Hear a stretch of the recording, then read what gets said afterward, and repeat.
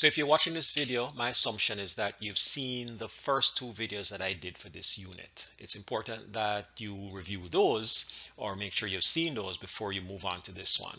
Looking at concavity today, and we're going to understand what that is, how we can determine where it is on a function, and we only use the second derivative not only to find concavity but also to determine the nature of critical points. We did that in the critical points video, but I did mention then that as an alternative to using the first derivative, you can actually use the second derivative to determine the nature of critical points.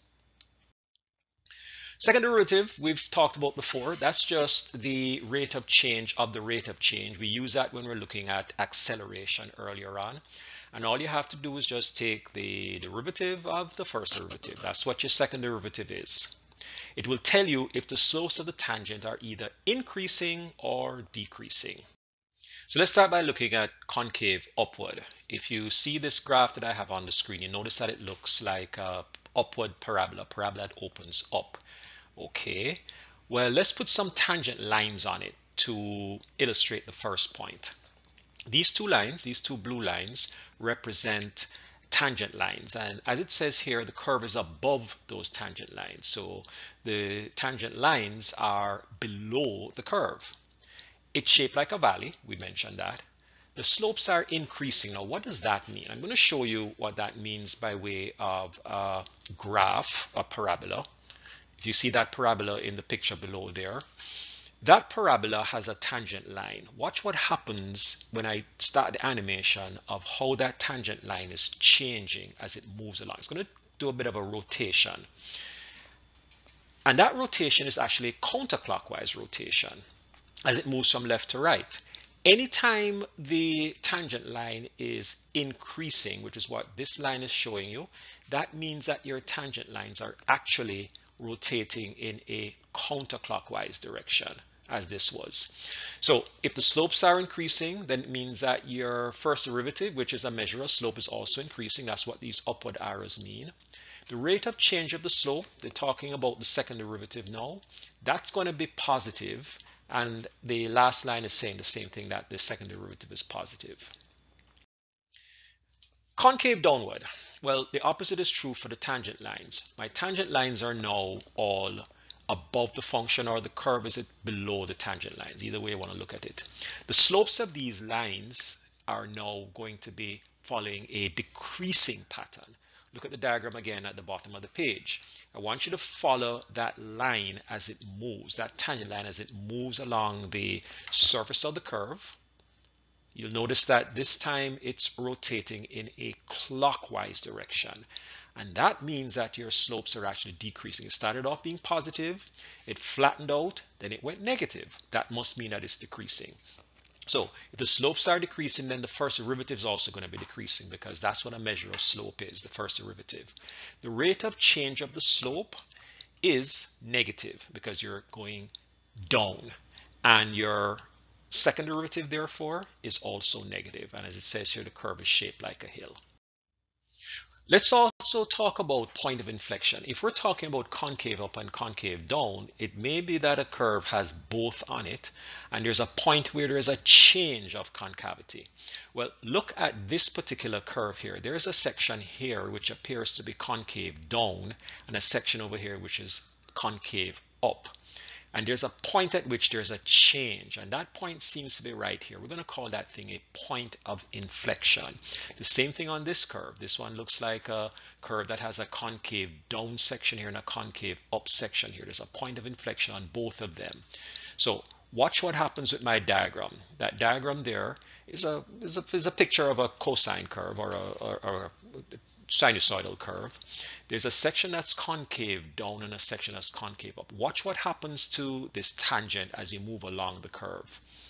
The tangent is rotating in a clockwise. That means it's concave down. Then it changes and goes into a counterclockwise rotation, which means it's concave up. And that junction between both of them, this point right here, is what we're going to call our point of inflection. We're going to do the same thing again with the second curve. This one is going to have another point of inflection. I'm going to be rotating that tangent line again. You notice that the tangent is rotating it clockwise. That means, and it just changed a while ago. So I'm moving from a concave down to a concave up. And again, what that means is that I have this point of inflection right here, where the junction point is between the concave up and the concave down. So in general, we should understand that if the second derivative is positive on an interval, then that graph is going to be referred to as concave up. The whole section of the second derivative is positive, that section is concave up. The second derivative being negative means that that section of the graph is concave down. And if the second derivative is equal to 0, then it's likely to be a point of inflection. But later on, we're going to talk some more about what happens when that second derivative is equal to 0. Point of inflection. Truth is that a point of inflection can also occur when the second derivative does not exist. Remember graphs that look like this, right? That have that vertical tangent, which we've looked at, which means that it is not, you can't derive it at this point here. Does that mean that there is no point of inflection? Well, there is. If you look at the graph, you can see that there is. So we have to also conclude that point of inflection could exist when the second derivative is 0 or the second derivative does not exist. So the second derivative here would not exist, but that still doesn't mean there is no point of inflection. There is a point of inflection. So we have to look for that as a possibility to figure out where the point of inflection is. We're going to create second derivative tables, and then we're going to use those to determine our intervals of concavity. Where is it concave up? Where is it concave down? In this case, this section right here would be concave up, and this section over here would be concave down. So there is a change in concavity right here. There's a point of inflection right here, but that second derivative would not be equal to 0, would not exist at that point.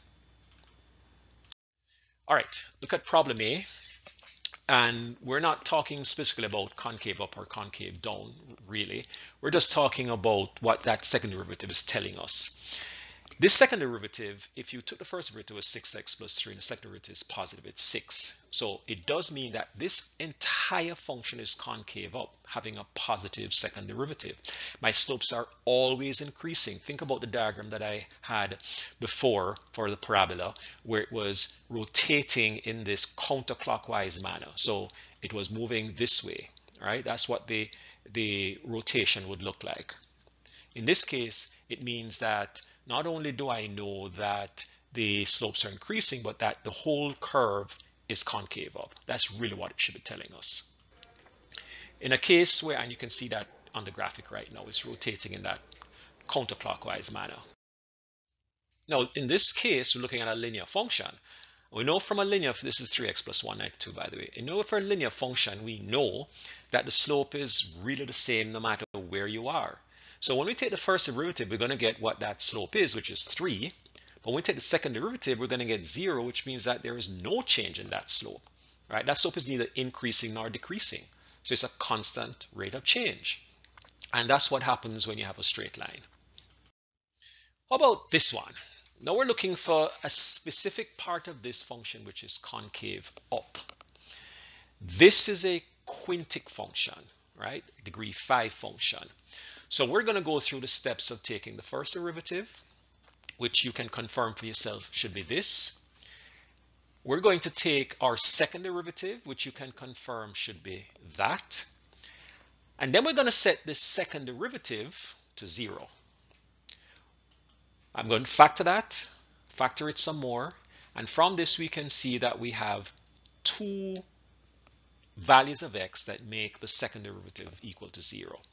We're going to set up a table now. Well, let me first of all show what the graph looks like. So on this graph, if I just animate this, you'll see that it tends to do that clockwise rotation, and all of a sudden it changes and does a counterclockwise rotation, which suggests that it does have a concave up section, which is what we're trying to find. It also suggests, however, a point of inflection because there was a change in that concavity. But let's move from that now and set up a table with the values that made this second derivative equal to 0. Here's my table. I'm going to use a 0 and a minus 2. So I'm going to go from minus infinity to minus 2, from minus 2 to 0, and from 0 to infinity. Pick points that are in each of these sections, as I've done, and then I can establish where it is positive and where it's negative. You can take a minute to look at the table and sort of follow my method here. I split up the factors on the side, and I've also plugged in those points into each of the factors, and then you realize, of course, that the x plus 2 squared is always going to be positive, but it depends on the value of x as to whether the product is positive or negative. Turns out that the minus infinity to minus 2 section is negative for the second derivative, so that means it's concave down. It's negative from minus 2 to 0, so that's still concave down, but it's positive from 0 to infinity, so that means that that section is actually concave up, and that's what we're being asked. But I'm going to answer a different question as well. So we've answered the question that was asked, but let's also look at the fact that there was a change from concave down to concave up. So if you just look at the diagram for a second, this whole section here seems to be concave up here, and concave up here as well. Sorry, concave up for this whole section here. But it looked like there was a change when you went from here to here. So as you can see from the result, it does say concave down up to 0, and then after 0 is concave up. That would mean, or that would suggest, that I have a point of inflection at the junction between these two, which is at 0, 2. So at this point right here, let me just sort of put that little thing on the diagram. This point right here is where I had the change of concavity, and that's why the point of inflection is at 0, 2. Let's try this on a rational function. You can confirm for yourself that the first derivative looks like that, and my second derivative looks like this. I'm expecting you to be able to do that on your own. Now, look at that second derivative. This second derivative has no solution if I set that equal to 0. Right? If I set this equal to 0, I cannot get this rational equation to be 0. So, is there no point of inflection? Is there no concave up? No, we're going to have to look at when this does not exist. This second derivative does not exist. It doesn't exist at minus 7 over 4. So we're going to set up our table with that as the intervals. So minus infinity to minus 7 over 4, and then minus 7 over 4 to infinity. Put values in that make sense, and then determine whether the function is concave up or down. The top of the function is always negative, so we have to look at what happens to the bottom of the function. If I put minus 2 into that, it's going to become positive. That means it's concave up. If I put 0 into that, it's going to be negative, so it's concave down. So to answer the question, the concave up section of this graph is actually from minus infinity to minus 7 over 4. Now, is there a change in concavity? Well, there kind of looks like there is, but the fact is that there's no point of inflection, because at minus 7 over 4, there's a vertical asymptote, so it does not exist. The function doesn't exist at that point. And here's a graph just to illustrate that. You can see that there's a concave up section over here. That whole section is concave up all the way to minus infinity. And this section over here is concave down. The question asked us for where it was concave up. So obviously it is the first part here, which is minus infinity to minus 7 over 4. Second derivative test. Well, we talked about the second derivative test in relation to concavity. You can also use a second derivative test to determine the nature of critical points. Meaning, is it a max, is it a min, or is it something else? Well, here's what the test says. If the critical point that you've determined from the first derivative is in a section of the graph, or you put that into the second derivative, and it's positive, then that critical point is actually a minimum, right? You can look at the top of this to understand why that is. If there's a critical point in an interval where the graph is concave up, then it must be a local minimum, right here, right? Conversely, if the critical point that you have chosen is in an interval where the graph is concave down, it must be a local maximum, right here. So we're going to use this second derivative test. And by the way, the third part of this test says that if the critical point that you put in is equal to 0, the test fails. You have to use the first derivative test. What do I mean by that? When we use the first derivative test, we tested the critical point just before and after, and use the slopes to determine whether it was a max or a min. If you go back to look at that critical points video, you should be able to confirm what that test is to determine the nature of the critical point. Let's use that on this or these two functions. First one is a cubic function, and I'm going to go ahead and find the first derivative. Now I need that first derivative to tell me what the critical points are. So let's find the critical numbers first. Critical numbers comes from setting this first derivative equal to 0. So my factored form looks like that, and I have critical numbers at 0 and -3. That's what those two critical numbers are. And I'm going to now take those critical numbers and put them into the second derivative. Here's my second derivative. Putting the 0 into that gives me a positive, and that means that the curve is concave up, and that means that this point is a minimum.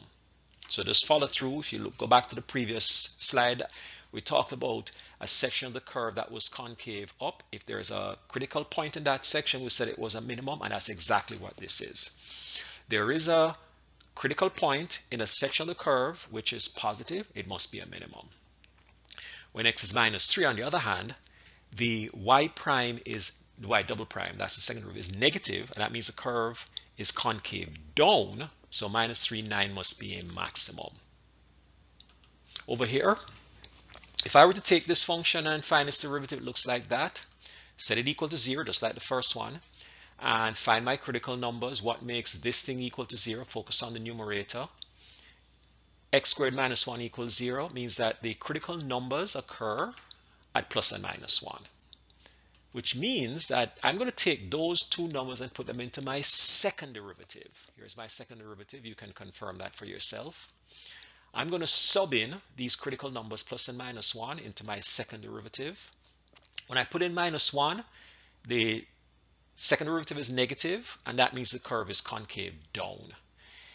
When I put, and that means that it's a max, by the way, -1, -2. By the way, how do I get the -2? Plugging in that -1 back into the original function up here. When I plug in +1, I get a positive. That means that the curve is concave up, and that must mean that this 1, 2 is a minimum. All right, so there are your success criteria. Hopefully that helps you.